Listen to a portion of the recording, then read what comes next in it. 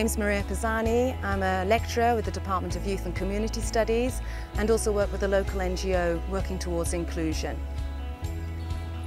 It's time to speak about migration, but to speak about migration in Malta in an informed way. The migrants arriving in Malta are diverse and coming from all across the world. Were you aware that the majority of migrants living in Malta are white? Europeans. There are others coming from Asia, from North America. Are you aware that the vast majority of asylum seekers arriving in Malta are granted protection and reside here in a regular way? They have the right to reside in Malta. Are you aware that we have ethnic minorities that belong to the Maltese citizenry?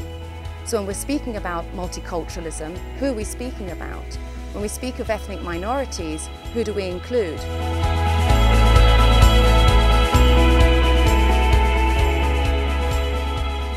Join us as we debate and inform ourselves on these issues and more. Join the Speak Up campaign. Semma leħna. Speak up.